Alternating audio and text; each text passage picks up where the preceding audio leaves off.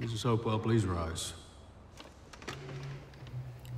I've reviewed the police reports from the night in question and considered the mitigating factors as well as the recommendation of the DA's office and the agreement of the attorneys present. Based on minimum sentencing guidelines and the recommendation of the prosecution, you're hereby sentenced to serve no less than 30 days at the Mercer County Women's State Correctional. Your Honor, really? Mercer County is 200 miles away. That is an undue hardship on her family. Overcrowding in the county system compels us to follow the empty beds. There's nothing you can do about it, Jackson.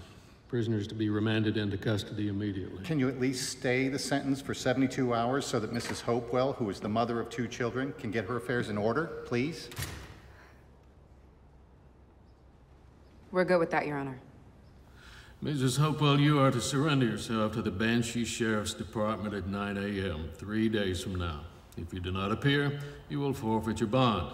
Do you understand? Yes.